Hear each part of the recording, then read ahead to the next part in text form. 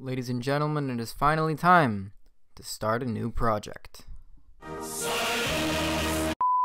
And what better kit to build than the new La-5 and 72 scale from ClearProp models. And yeah, the instructions came separate in the package for some reason. Anyway, let's look inside the box.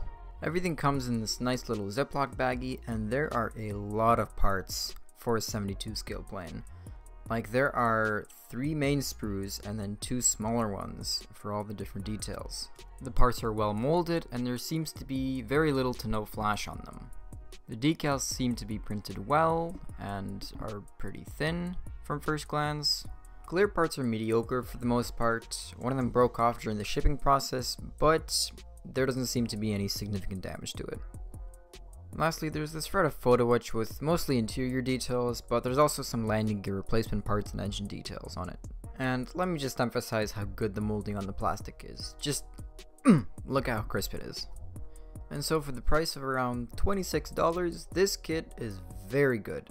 Highly recommend it to anyone who loves a highly detailed model straight out of the box. But enough of that, let's start by building the interior of the aircraft. I start off by clipping off the parts with side cutters and then cleaning the excess plastic with a hobby knife and some sandpaper. I'm gluing the parts with Tamiya extra thin because it's easy to use and it evaporates pretty fast.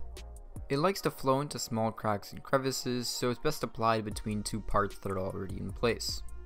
I find it easier to assemble all the interior parts first and then paint them, rather than paint them individually and then put all the parts together. Most of the photo etch parts included in the kit are from the interior, and I secure them with purple CA glue from Bob Smith Industries. These parts were protruding pretty far from the sidewall, so I test fitted the floor part with the seats to make sure they weren't protruding too far out, and everything fit in place. This was, I think, the smallest part in the kit, and no, for those curious, I don't need a magnifying glass to see all of this. One weird thing about the engineering of this kit is that it provided the little axles that some of the photo etch wheels would sit on, but it asked you to make your own for this part out of wire, which I realized was unnecessary in the first place only after I already made it. Oh well. After securing all the smaller parts, it was time to bust out the paint. I started off by painting the interior parts and the engine with aluminum from AK Extreme Metal. This is to create some authentic chipping effects inside of the cockpit later on. Then I took this heavy chipping fluid from Ammo, which is already airbrush ready, so it's perfect for our purposes, and I sprayed it in 2 light coats over the painted parts in the interior, not the engine. For the main color, I have this Soviet interior gray from AK Real Colors. These are acrylic lacquer paints, very similar to Tamiya paints, which means that they can either be thinned with lacquer thinner or their own branded thinner. Oh, and I also painted the instrument panel black while my airbrush was out. Then immediately after the paint was dry, I wet the surface with a bit of water and watched the magic happen. Because of the chipping fluid we applied, I can scratch off the top paint layer easily with a toothpick, revealing the silver color underneath. And yeah, I'm calling this magic. I know there's a bunch of chemistry behind it, but I got a 73 in high school chemistry, so it's just magic to me. Yeah! Once that was done, we can move on to painting the details with Vallejo acrylics, because they have very good coverage properties for brush painting, and they're also odorless, which is always a plus. Most of the details are either silver or black, so I use those colors accordingly. The seatbelts I test fitted a lot to get them into the correct shape and then super glued them into the correct positions. Then I painted them in brown sand and the buckles in silver.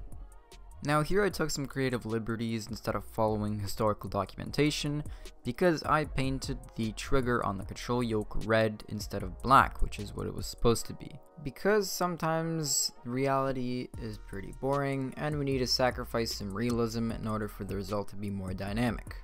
Anyway, the instrument panel was assembled by placing a decal in between a photo etch piece and a plastic part. Then I simply painted the rest of the details on it with a paintbrush. Anyway, let's put away the acrylics for now and give the interior a wash.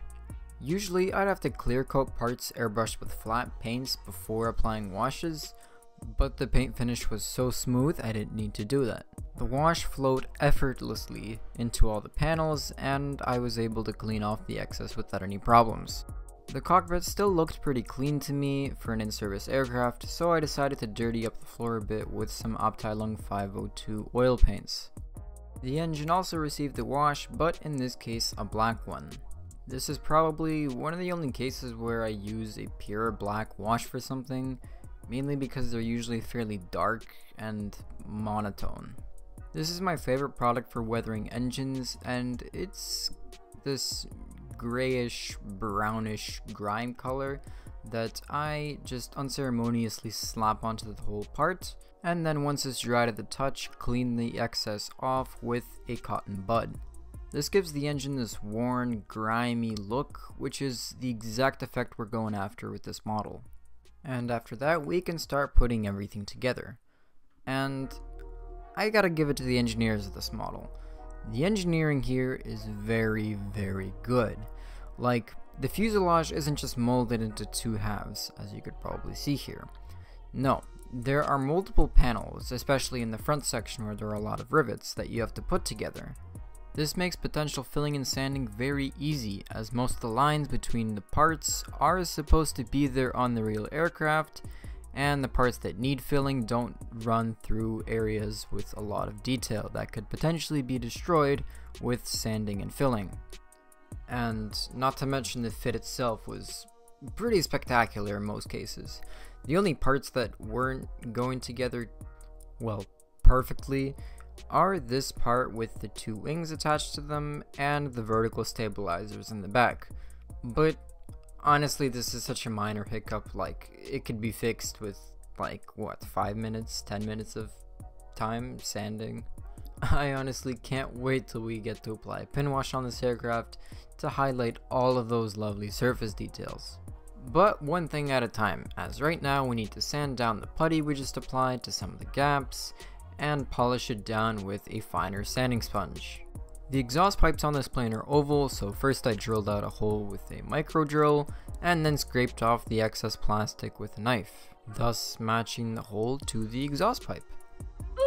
20 minutes later. And then I attached them to both sides of the engine cowling.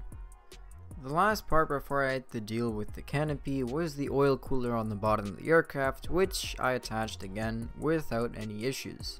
A really weird thing with the design of this model is casting the gun sight in regular plastic rather than clear plastic. I understand it's a small scale, but I've built Rebel kits where the part was casted in clear plastic. Again, it's not too much of an issue at this scale, so I just painted it in silver, but really weird in my opinion. Anyway, here I'm beginning to make the canopy masks out of regular Itami masking tape by putting it on the clear parts and then carefully cutting away the excess in the shape of a window.